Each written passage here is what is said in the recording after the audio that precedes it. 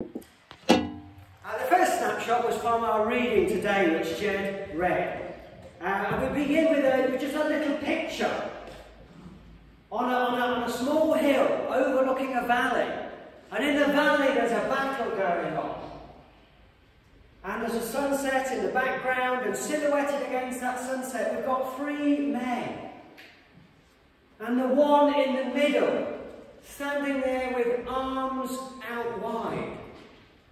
And on either side you've got somebody lifting up one hand and somebody lifting up the other, and he's sat on the rock there. And as we enter into the action, we watch the battle down below, and we see that whenever Moses' hands were sagging, the battle would go the Amalekites' way. And whenever Moses' hands were lifted up, the battle would go the Israelites' way.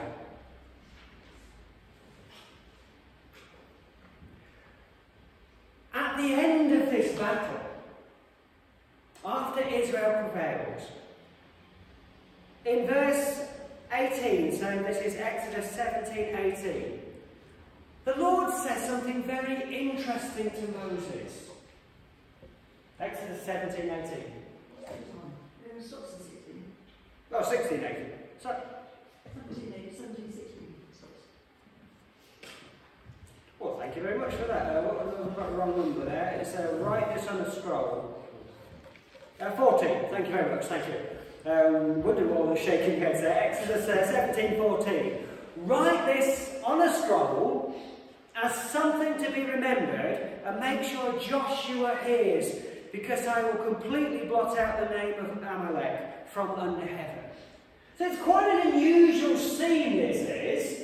A battle going on, and the battle is being won when the hands are outstretched and lifted up. But after the battle, then God impresses on Moses to make a record of this.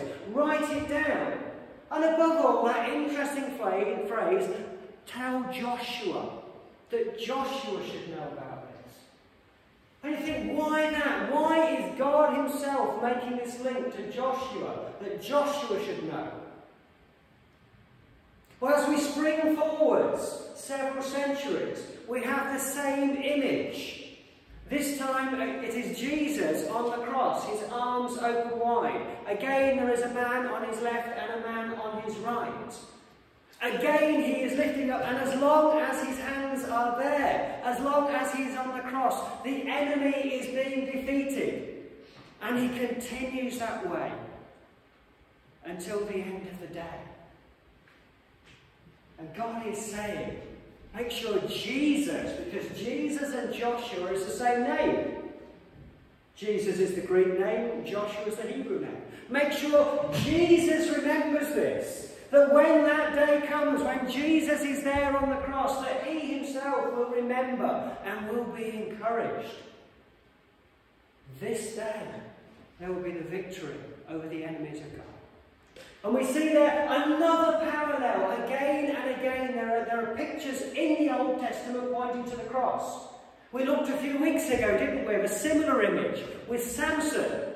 Samson pushing against the temple pillars, one on the left, one on the right. And he brought down the entire house of the pagans and the pagan gods. Again, pointing forwards to Jesus Christ, hands on the cross, arms out wide, defeating enemies. Last week, we looked at the picture of, well, not last week, actually, a few weeks ago, we looked at the picture of Joseph. And Joseph, when he has the baker and the cupbearer in the prison, they have that dream. And that dream again points to the cross, doesn't it? Because in the dream there is mentioned the bread and the wine. In the dream there is the 3 days. In the dream there is the one who is going to be hanging on the wood. In the dream it was the man hanging on the tree. But all these things are pointing to Jesus Christ. And last week we had the picture of Absalom. Absalom hanging in the tree caught by his hair. Pierced 3 times in his body. Again pointing towards the crucifixion of Jesus Christ. And the point is this. With all these different images, that the cross of our Lord Jesus Christ wasn't just something God thought up halfway through, that, oh, well, everything else hasn't worked. I've sent them approved prophets, but they've not listened to them. No. Right from the very beginning, right from the beginning of time, God was planning his salvation through Jesus Christ. And again and again and again in the Old Testament, you have picture after picture after picture pointing to Jesus, pointing to the cross. And there must be an hallelujah at that point of what God has done through him. We move on to another scene. Over into Exodus chapter 24, the second scene.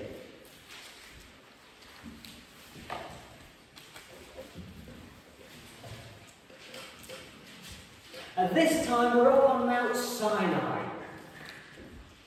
And this time God has given the Israelites the Ten Commandments, read them out to them as we have here read this morning. And after giving the Ten Commandments, what do the Israelites boldly say? All these things we will do. Such absolute confidence there. And anyone who's tried to keep all the Ten Commandments, or in fact all the 600 odd, will surely know that is not such an easy thing to do. But anyway, the people, they all say, we will do these things. And then, if you look then, reading then from verse 4, Moses wrote down everything the Lord had said. He got up early the next morning. He built an altar at the foot of the mountain. He set up 12 stone pillars representing the 12 tribes of Israel. Then he sent Israelite young men, and they offered burnt offerings and sacrificed young bulls of fellowship offerings to the Lord. So a big sacrifice is being made. Moses then takes half the blood, puts it in bowls, half of it is splashed on the altar, and then he took the book of the covenant, like the book of the covenant, yeah, and he reads it out to the people. And then the people, they respond, don't they? We'll do everything the Lord has said. And Moses then, he takes some of the blood and he sprinkles it on the people. Imagine him doing that. Imagine you're in a crowd to be sprinkled with some of the blood. And he says, this is the blood of the covenant that the Lord has made with you in accordance with these words. This is the blood of the covenant which the Lord has made with you in accordance with these words. Now, once a month we do Holy Communion. We have the bread and the wine, and we do it in this our little setting here with a little table and everything. But you remember during that communion service, in our mind's eye we picture Jesus with the disciples in the upper room. And after they've had their meal, then after supper, we read that Jesus takes the cup, doesn't he? And then we have those words. Drink of it, all of you.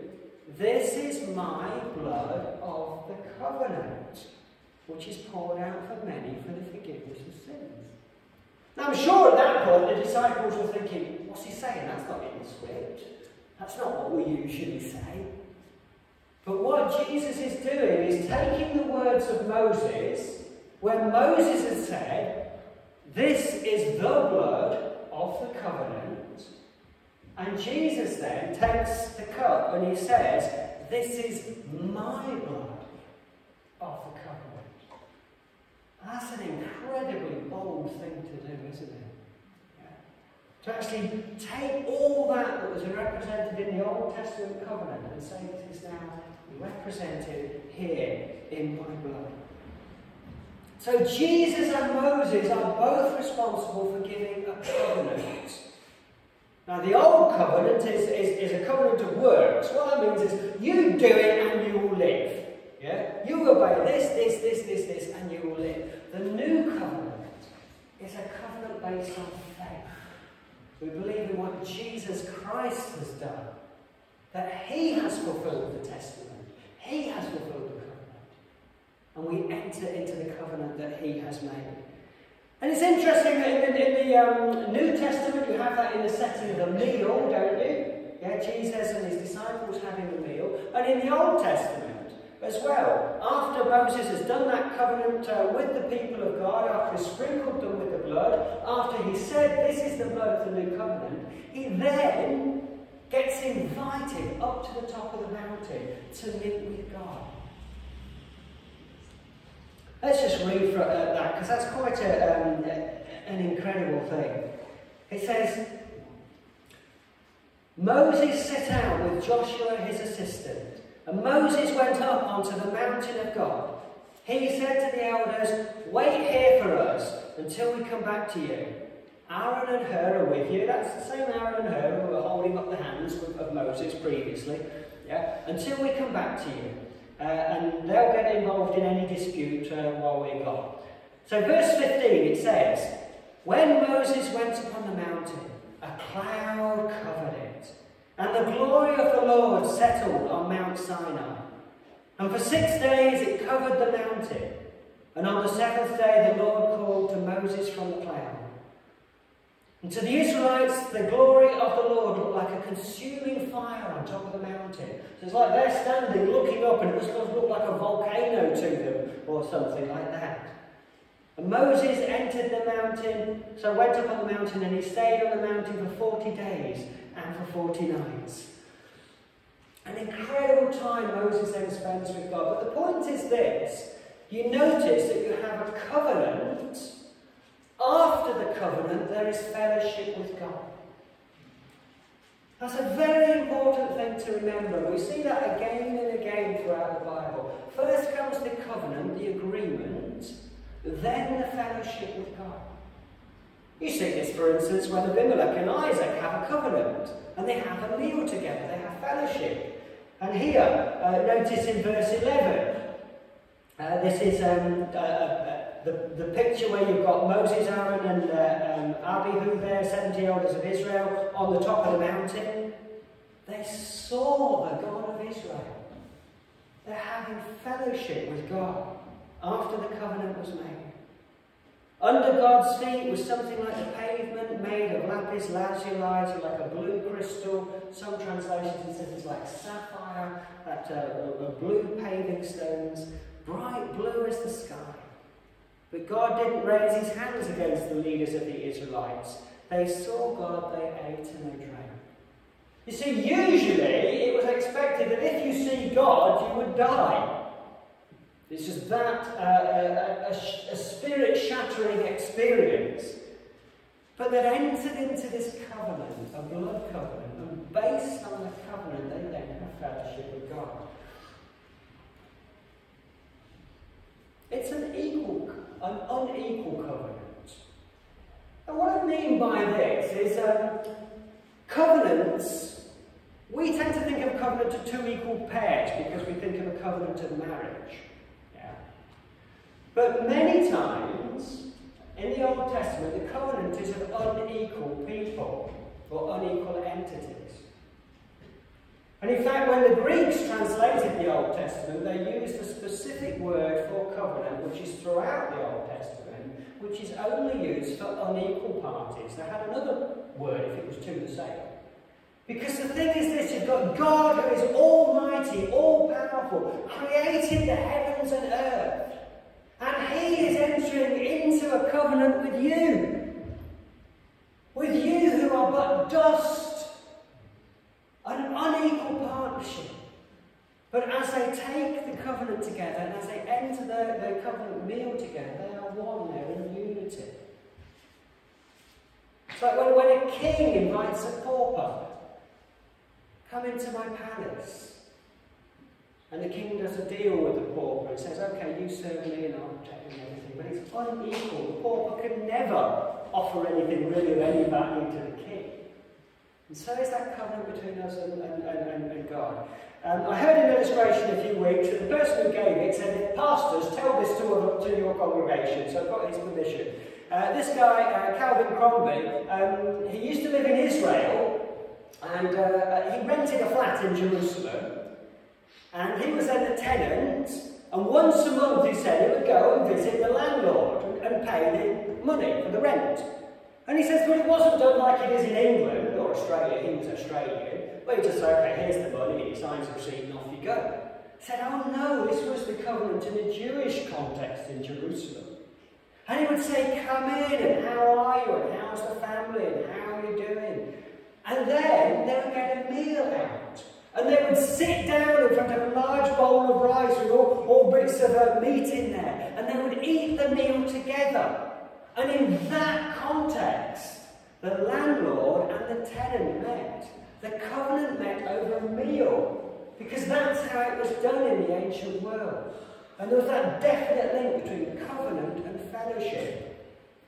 But he noted an interesting point. He said that throughout that meal, even though we were equal in one sense, that we're both eating the same meat and both eating the same rice, in the other sense, I still remained a tenant and he still remained the landlord. And that's the same with our covenant with God. We're entering into that covenant with our Lord Jesus Christ. And in one sense, we're sort of equals because we're around the same table, sharing the food. But in the other sense, he still remains God. And we still remain mere humans. And let's go to the third picture of Moses, Exodus 32. So you remember then when Moses goes off up to the mountain, how many days was he up there? 40 days. 40 is a time of testing. So he's up the mountain, and what did he say before he went off up there? Wait. Yeah? Wait for me. We're going up the mountain, you wait for me. Exodus 32. When the people saw that Moses was so long in coming down from the mountain, they gathered around Aaron and said, sorry? That's when they made their own God. Yes, that's right, very good. And they said to Aaron, come, make us gods who will go before us. As for this Moses fellow who brought us out of Egypt, we don't know what's happened to him. And then if you've seen various films, you know what then happens. They take off their rings and their earrings and they melt them down, and they make this golden calf, and they start to worship it. And God's up the mountain with Moses, and God sees this, and God gets angry because they've not been away 40 days, and they're doing this, and they're dancing and reveling.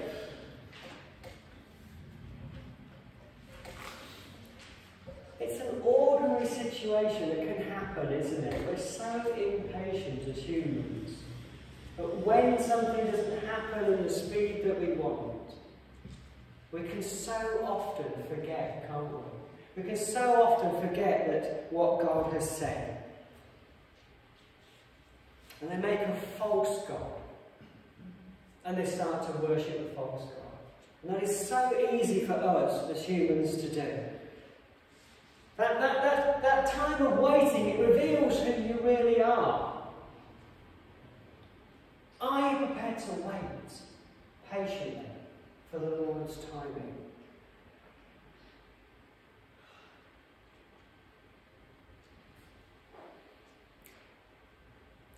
Someone else has ascended. Someone else has said, wait for me until I return. Are we prepared to wait and be faithful to the Lord Jesus, waiting for his return? Or are we going to make some false gods and worship them instead? So anyway, Moses is on the mountain, and God tells him that the Israelites are sinning. And the Lord says to Moses in verse 9, they are a stiff-necked people. Leave me alone so that my anger may burn against them, that I may destroy them, and then I shall make you a great nation. So God's offering Moses, I'll destroy all the Israelites and I'll start again with you. What's Moses' attitude at this point? Moses starts to pray, doesn't he? He starts to pray, and he says some interesting words. He said, why should your anger burn against your people, who you brought out of Egypt with great power and a mighty hand? Why should the Egyptians say it was with evil intent that he brought them out to kill them? Yeah? He's wrestling with God, he's arguing with God, he's saying, look, God, your reputation is on the line here. And he's pleading with God. You know, if your people get wiped out, it's going to look bad for you, God. That's what he's saying, isn't it? But anyway, he goes down the mountain and they see all the golden calf and everything, and he tells them all off and tells Aaron off in particular. But then verse 30, you go back up to the mountain again. It says the next day, Moses said to the people, you've committed this great sin, but I will go up to the Lord. Perhaps I can make atonement for your sin. And Moses goes back to the Lord, and he says, oh, what a great sin this people have committed. They've made gods for themselves out of gold. Listen to this, because I think this is probably the clearest expression of how Moses is a picture of Jesus. The heart of Moses. He then says, but now, please forgive their sin. But if not, then blot me out of the book you have written. The people have sinned. The people have made a false god. The people are all reveling around that. And Moses goes back to God and pleads with God, forgive them their sin, but if not, then blot me out of your book. Yeah. Isn't that the picture again of the Lord Jesus Christ? Yeah. Dear Lord God, take me instead of them. We had the same picture with Absalom and David last week. David, at the death of his son, he cries out, oh my son, Absalom, if only I had died for thee. Again and again in the Old Testament, we see the love of God that God wants to take your place, wants to die for your sin, so that you can enter into fellowship with him, so that you can have a relationship with God and sit down for that meal with him. So let's just summarise. From cover to cover, the Bible is about the Lord Jesus Christ. Now consider this. We mentioned a couple of months ago, the Bible was written in 3 languages. It's written over a period of about 1,500 years. It was written by many different authors. It was written in 3 different continents. It is not the musings of one person who just had a little split of something and wrote it all down. We see again and again and again a coherent book. The whole Bible points towards our Lord Jesus Christ. Many women are barren and have children miraculously, pointing towards Jesus' birth. Abraham and Isaac, they give us a picture of the sacrifice of Jesus. We had Absalom hanging on the tree. We had David showing his love for Absalom. We have Samson bringing down the house of the enemy. We have Moses with his arms outstretched like this and bringing upon the defeat of the enemy. We have Moses entering the covenant. We have Moses saying, blot me out if you're not going to forgive their sin. We looked at Joseph and the brothers. This is going towards the resurrection. How Joseph stands in front of 10 brothers. Then he stands in front of 11 brothers. And he says, look, it's really me. And if you don't believe me, come up and come closer and see. Again, that points to Jesus, who first stood in front of 10 brothers. And then stood in front of 11 and said, I am here, I'm not a ghost, come and touch me. Again and again, and it goes on. We haven't had time to look at Daniel, who, like Jesus, prophesied what's going to happen in the future. We've not had time to look at the Queen of Sheba, who came to visit Solomon, who is a picture of Jesus Christ. Again and again, the Bible from page to page is about Jesus. So what are we going to do about this? If God is so much for us, Of century after century after century, his plan has been working out. If he loves us that much, who should be against it? But finally, the writer to the book of Hebrews says this: how can we neglect such a great salvation? How can we neglect such a great salvation? And perhaps when we step back and we see the entire picture of the Bible and see everything that the Lord Jesus has done, in example after example after example of all the Old Testament people, and we see the fulfillment in Jesus, and we realise the truth of the Word of God, perhaps we should ask ourselves again, how can I neglect such a great salvation? So go about your daily business, but keep the faith. Keep the faith burning in you, keep it strong. Be continually filled with the Spirit. The end of all things is near. So be ready. He's coming back. Amen.